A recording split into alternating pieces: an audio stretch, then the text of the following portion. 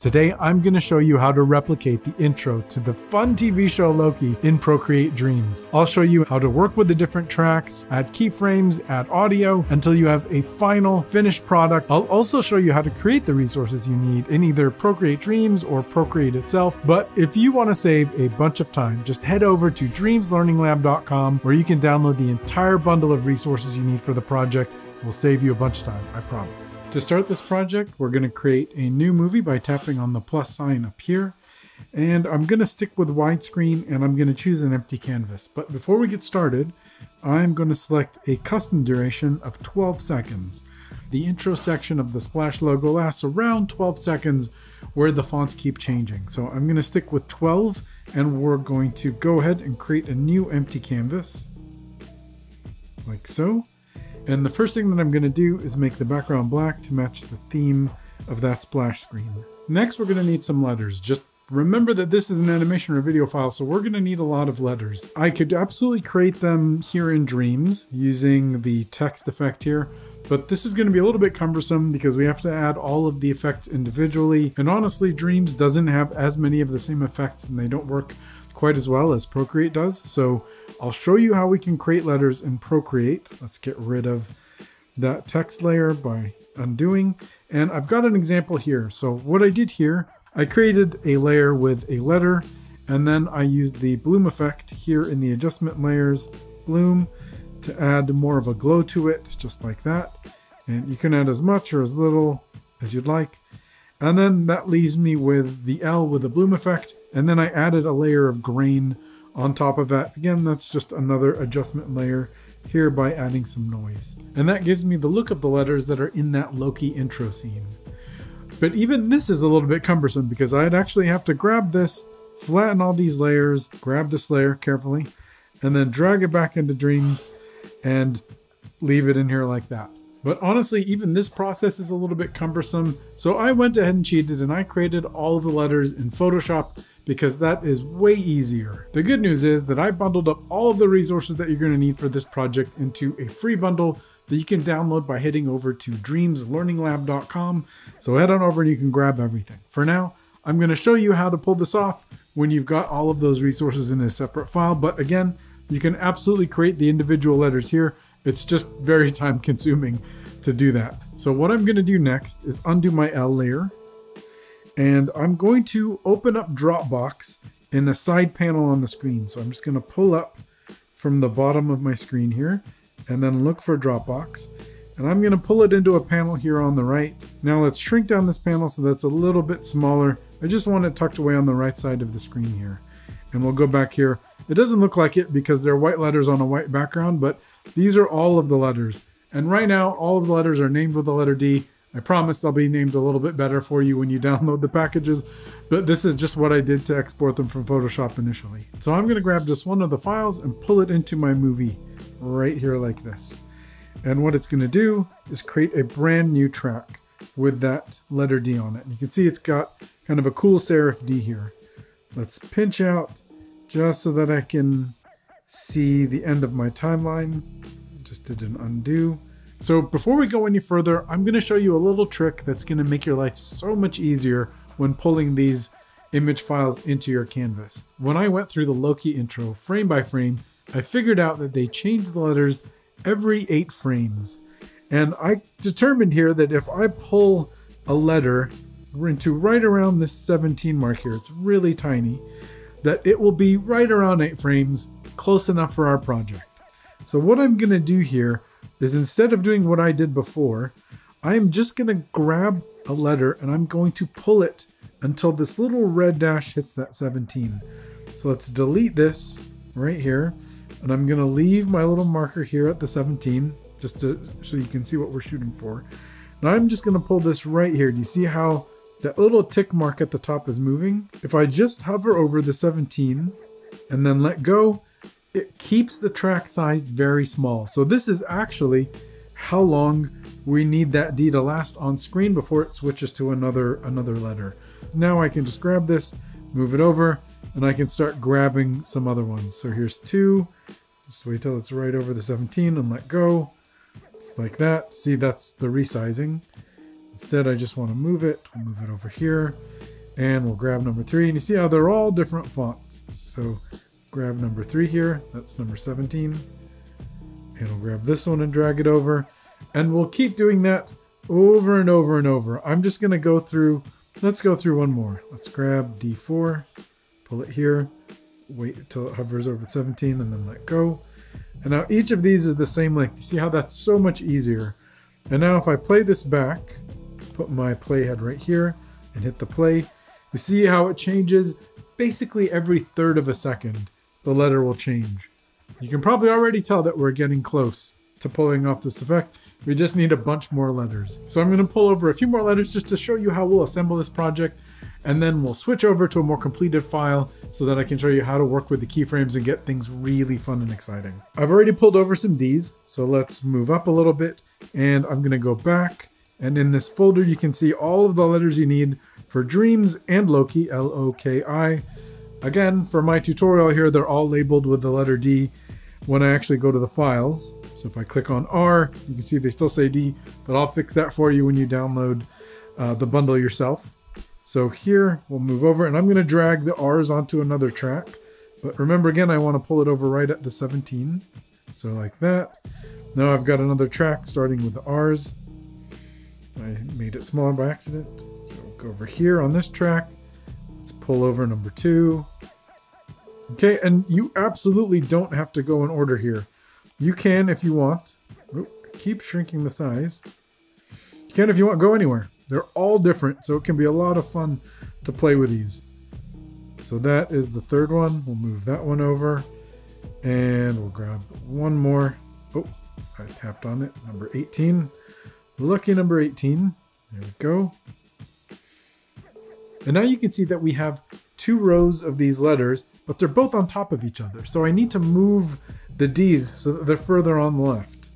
So if I move my canvas up a little bit here, or my timeline, and I'm going to move my playhead down here right on top of the D, you'll see it gives me a little box to move it over, and I can just very easily move it over here to the left. I'm going to tap over the next D, move it over here. The next one vanished because it's earlier in the timeline.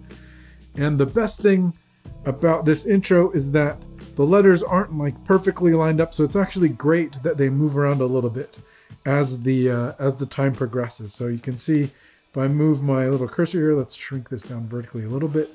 It's a 3-finger gesture down and up to make things bigger and smaller, or we can shrink the timeline by moving left, or expand it by moving to the right with 3 fingers again. Very, very helpful gesture. So we moved over all the D's, let's move over all the R's. Let's go here, maybe move it up just so that it's not all lined up. This one's here. Now I realize these are actually using the same font. So it looks like it matches too much. So what I'm gonna do is jumble these up. Let's move this one here, and let's grab this one, move it to the front. Let's line it up.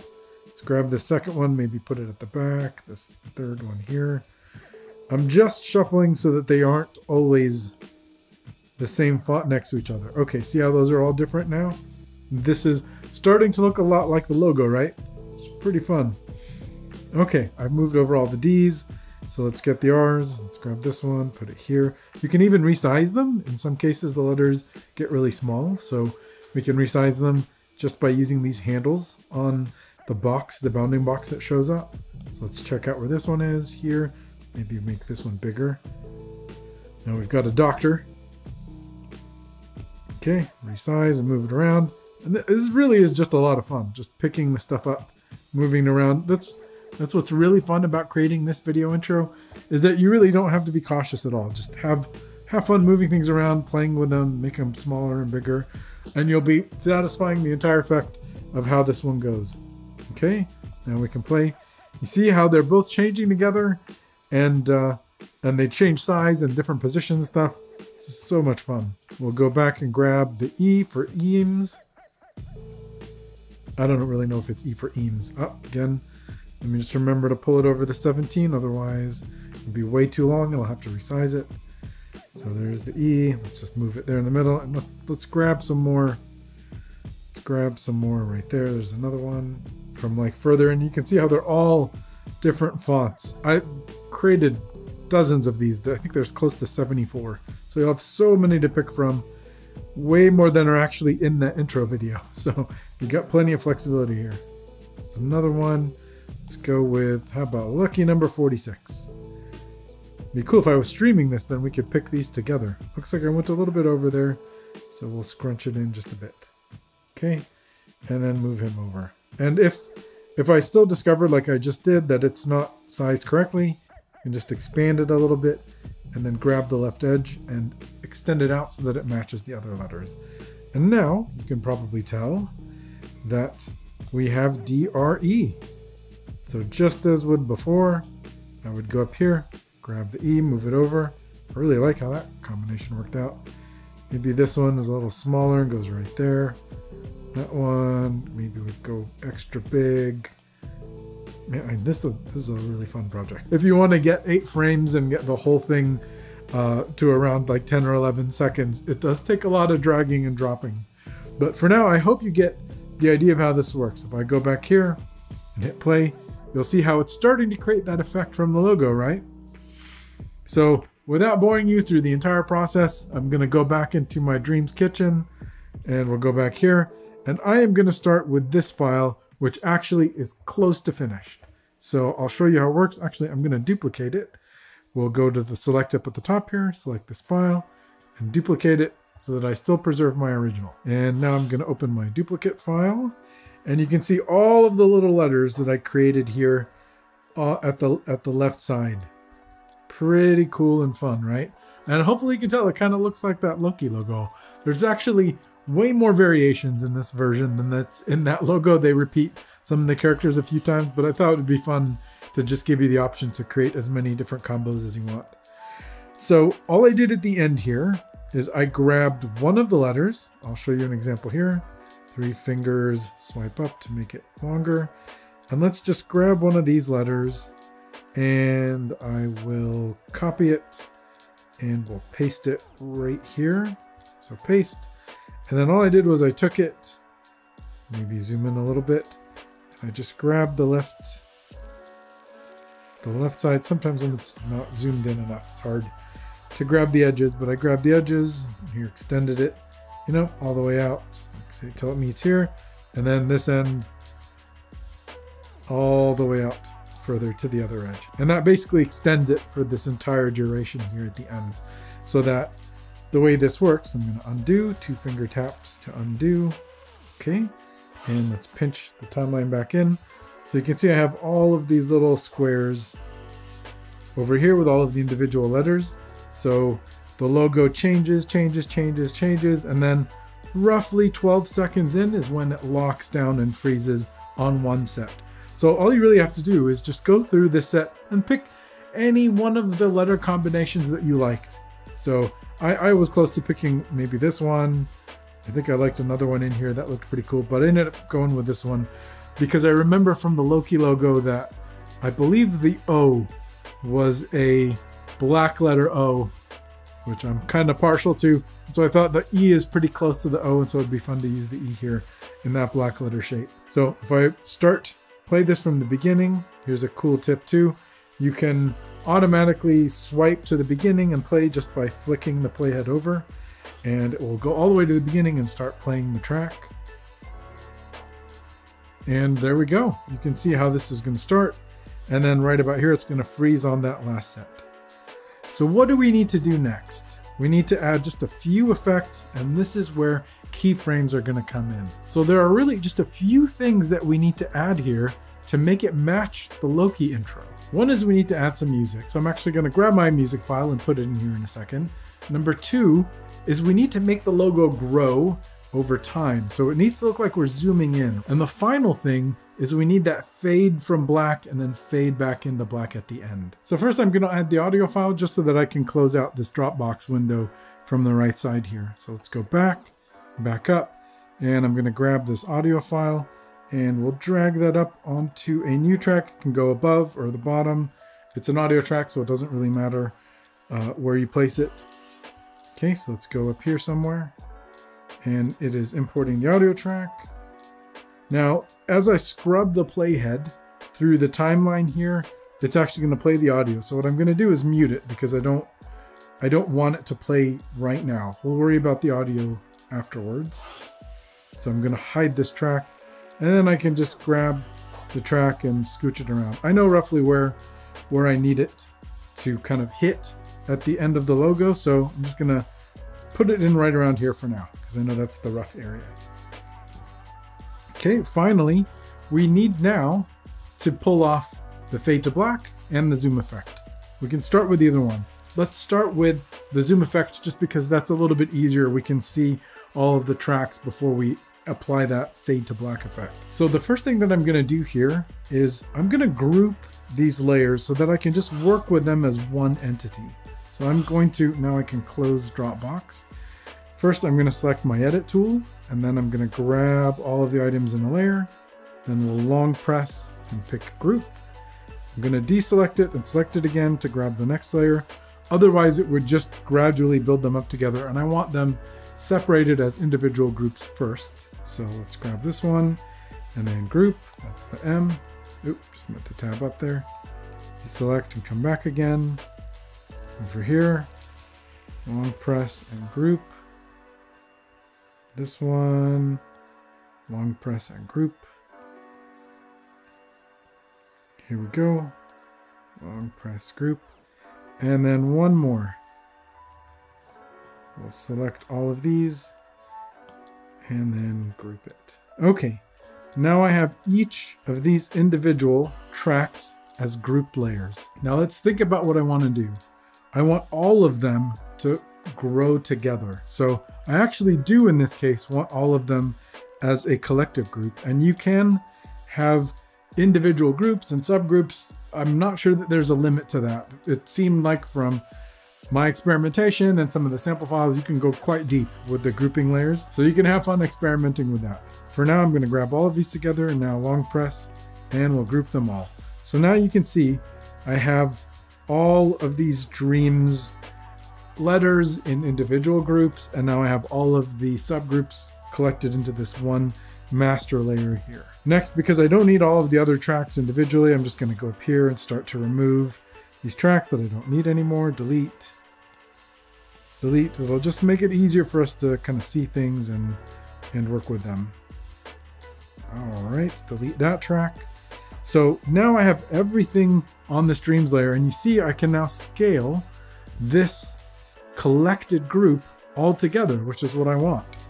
So the first thing that I'm going to do is, I know I want my dreams kind of logo splash here to start small and then get bigger. So what I'm going to do is go to the top of the track here, the very beginning, and I'm going to tap on my little clapper icon here at the playhead, and I'm going to select move and then move and scale. And what that's going to do is drop a little keyframe here on my timeline, and that's telling my project here that at this point in time, you see how there's a little icon here now at the left? At this point in time, whatever state I set, I want that to be the state for the project at this point in time. So if I just click here again and scale things down a little bit, you know, that's probably good enough. We don't have to go crazy here. And, you know, maybe just center it on the screen because we kind of want it to grow from the center out. Then I can start it right here. Now, it's just going to shrink everything down until I give it another point to compare to. So I'm saying I want you to be small here, but I want it to grow in size and zoom in all the way until the end of the entire track. So we're going to put our next keyframe all the way at the end here, and then we're going to decide how big we want it to be. So here we go. Over here, this keyframe, because we're on this layer, we're still in the move and scale keyframe. So now I can tell it, oh, you gotta be quick. So now I can tell it I want it to grow, let's say, you know, maybe that, just so that it's clear. Maybe we can move it around a little bit. Now, if I move my playhead back, do you see how it's shrinking? It's a little bit harder to tell when the individual letters keep changing, but you can obviously tell here at the end, it's shrinking and growing as I move the playhead back and forth. Now take a wild guess how we're going to add the fade to black. So fade in from black and then fade out to black over this. The next step, we're going to use opacity for this entire group. That's going to fade it in from black because the background is black. And then we can add another keyframe at the end to fade it back into black. So what we're going to do again, we're going to all the way to the beginning and we'll go back up to our movie track. That way I can pick on the clapper again and we'll select, this time instead of move, we're going to pick a filter and we're going to pick opacity. So let's think about this here. At the very beginning, I want it to be completely black and then I want it to fade in from black, right? So I want the opacity of this layer to be 0%. I don't want to see it at all, right? So I'm going to pull the opacity all the way down and you'll see that everything is black. You can see right through the layer. So now we've got one keyframe here that's at 0%. All right.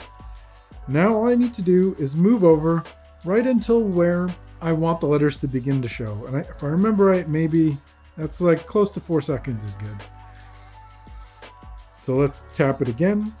And at this point, we're going to bring it up to 100%. And remember, all I have to do is tap on the opacity layer because I already have a keyframe here that's been created. So at this point, you'll be able to see once I click away that the logo or the intro is growing in size and it's fading in from black. But one thought here, I actually want it to hold on black a little bit at the beginning. So that means I actually don't want this keyframe to be all the way at the left here. I actually want to move it so that it's a little bit closer. I want it, see if I keep it here, it's going to take 4 seconds for it to very slowly fade in. And maybe I want it to be a little bit tighter. So I'm going to grab this. And all I have to do is hold. And then I can drag it over. So maybe the intro stays black, and then, right at this point is when that opacity change happens. So as I click play, there's a little bit of black to begin with, and then it fades in a little bit more quickly. And you can adjust this however you want. I actually feel like that's a little bit too much, so let's grab this one and move it back over a little bit. So let's grab, maybe slide it over there. Okay, that's pretty good. Now, when we want to fade out, take a guess what we're going to do next. We're going to come over here on the right side and pick a point. I think, I don't know, right around 14 seconds is maybe fine. And we'll add another opacity. So we want to hold here at 100% and then start to fade out. So we added another opacity keyframe. And we'll scooch over a little bit and add another one that goes back to 0. Not as hard as you might have thought, right? Not bad. So again, we're starting black here, right? Everything before this is going to be black. And then, so 0% opacity, 100% opacity here, hold 100%, hold 100%, hold 100% until we get to here, and then start dropping it back to 0 and we fade out. The entire time, the icon is growing. If we start over again, flick it to the beginning, now the logo both fades in from black and it grows over time. Super easy, right? Not too bad at all. Now let's go in and trim the audio track down to size because you can tell it's quite huge here in the view, and I really only need the area roughly the size of my track here or of my movie here. So I know pretty much where I need this one to hit, and I remember the point that I need is right around here. So what I'm gonna do is grab the audio track and move it until this one is right in view, and then we'll zoom back in. Just moving with one finger and zooming with the 3-finger gesture like this. Okay, so I know I kind of need it to right around here. So let's move the playhead right over here. And I don't know, let's keep more because we can always, I'll show you how we're gonna address this in a second. We'll keep more than we need. So I'm gonna go here. And now when I click on the clapper, you can see with an audio track, I get different options. I get an opportunity to change the level with keyframes or to cut the track. So I'm gonna cut it right here or split it and get rid of this bit on the right that I don't need, delete content. And now because it's already filling up the entire track, I know I don't really need anything on the left side here. So let's move our playhead back here to the left and we'll cut this bit again. So split there. And I don't need this bit on the left. So I've now trimmed my audio track down to size. And while I'm at it trimming and pruning and cutting things, pruning, that's from Loki. Let's also clean up some of these other tracks that I don't need. Sorry, I just made myself laugh. Okay, so we're gonna grab this one, delete that track, grab this one and delete that track. These are tracks that I had in there when I was just playing around with the design before, so I don't need that one, and I don't need this one. Technically, all I really need is the auto track and the group track that we created just a little bit ago. Okay, so let's zoom in, and we know that we want to hit like the impactful part of the music track right when this changes here to this bit that's going to hold, right? This intro logo design that holds for a while. That's where I want the impact to be. So I know that happens right around here, so I'm going to end up pulling this track over to the left. Okay, but let's kind of listen in and hear where that happens in the track, just so that I know what part to use. Oh, helps to turn it on. So remember, we turn the entire track off by long holding on the track and then hide or show. You can also turn a bit of content on again just by clicking on that little checkbox that shows up in the top left there. Okay, so now you can hear the audio as I move around. So let's just play and hear where that impact hits. I actually think it was right there. Let's go back a little bit. Okay, I caught it. So it's right around here. So I want that bit of the audio track to line up with that spot that I highlighted before. So let's go back, find that spot, and I'm just going to remember that part of the track. Okay, I'm going to hide this because I don't want the audio to keep playing as I scrub around, because then you won't be able to hear me talk. And that will be no fun for either of us. All right, so that's where it hits. Okay, right there. Okay, so I'm going to pick up this track and move it until that spot hits right about where my playhead is, just like that. Now if we back up and I turn my audio track on again, we should hear it hit that more impactful spot right where this bit hits.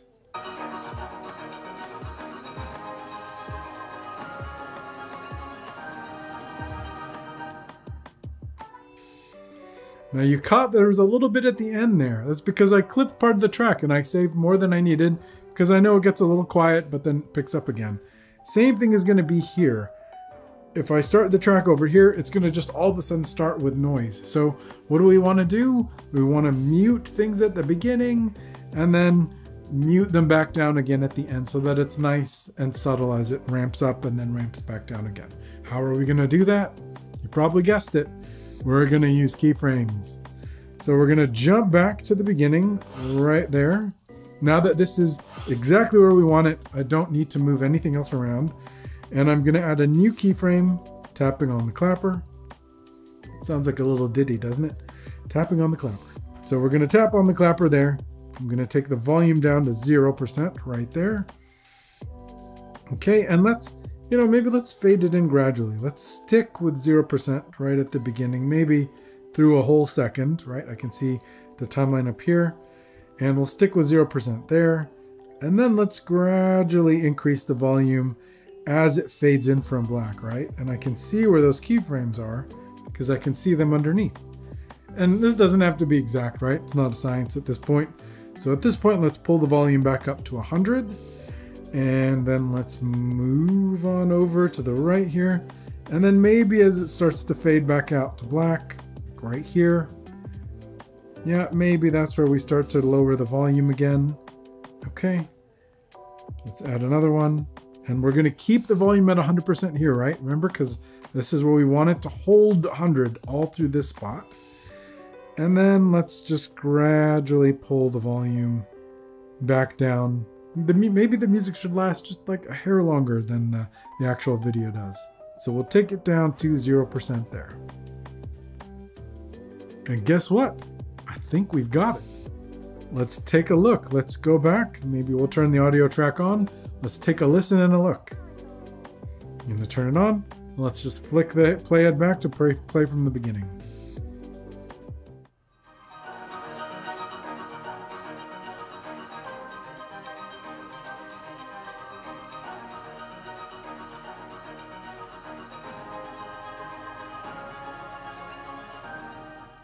What do you think? Not bad. If you go back and watch the intro to Loki, you'll see something very similar. If you want to take this to the next level, I did notice a couple of other things that they added to the intro to the actual TV show, and that is a bit of film grain that lives on top of this, and there's a bit of a tint, right? Because Loki's got green superpowers, so there's a bit of a tint towards the green. I honestly tried to add a layer of noise or even a noise video layer on top of this, and the blending modes didn't seem to be working quite as well, so I figured I would just leave it clean. But just so that you know, hopefully they'll fix it up in the future so that those things will work. All you would need to do is grab some track with film grain on it, add that as a video file, or just add a track and pull it in from Dropbox like we did earlier. Once you've got the noise or the film grain track on here, all you would need to do is change the blend mode to overlay your screen or something like that, and that would help it blend in with the layer. I'll show you what I mean here. Any one of these layers, you can click here and change the blend mode. But again, when I tested this with this version of Procreate Dreams, it didn't quite work so well. So if I want to do that, I would probably pull this video into something like Final Cut or another video editing program and just add the layer there where I know it works flawlessly. And I'm sure they'll fix this very soon in the near future. So now let's say we've created our cool track and we want to export it to share it with our friends and family and all of the other awesome people in the world.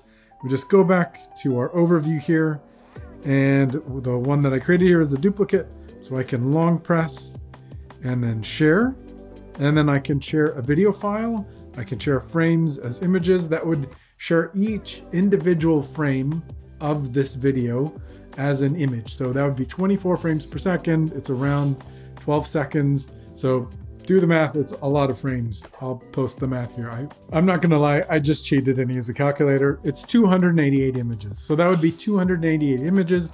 There are some programs that can pull those images in and create a video file, but might as well just export the video file from scratch. You can pick export to video file, and you can see here it will export the file. And as you just saw, it rendered the video file that we could then save onto our iPad or export it and share it somewhere else. Now, one quick tip related to that video export. If you watched my last Procreate Dreams overview, you know that a lot of the settings for Procreate Dreams live within here. And also within here are the sharing settings. So if you want to specify a specific video format to share your final file in, you can just tap here under Advanced Export and Custom Settings, and you actually get quite a few options. I was pleasantly surprised when I opened this up just to look around. So you can choose the video format. That's what we just saw a second ago, video or frames. But you can also select the video codec. Within this, you have H.264, HEVC. This gets into very geeky video codec, export, import video watching frame stuff. But anyway, there is also, sorry, I was rambling there. But there's also several ProRes options in here. There's the light version. Honestly, some of these I don't get into a whole lot myself, but just know that you have a lot of different video options. ProRes tends to be like if you're shooting photos with a camera and you shoot in RAW. ProRes is more of a raw image format. So just know these files will probably be quite large, but will be the highest quality possible. And then you can change the scale, file container, lots of options within here.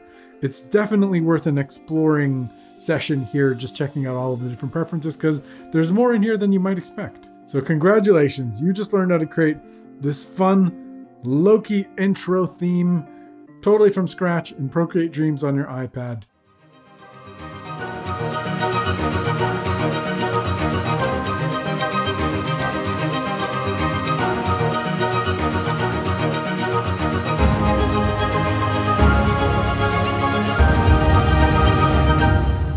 A quick reminder that you can grab all of the resources that I used in this project by heading over to dreamslearninglab.com. I've packaged it all into a bundle that you can download to start working with right now.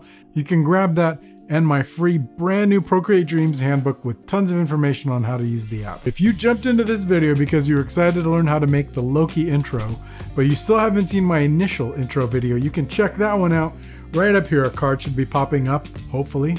But if you already watched that one and you made it through this one and you're ready for some Procreate fun, please check out this cool, spooky, drippy design that I created It's actually referenced in the first Procreate Dreams video, but you can watch the entire tutorial on how to make the design, again, right over here. In the meantime, thank you so much again for being here with me today. Keep writing, keep playing, keep animating, and have an absolutely fantastic day. I will see you next time.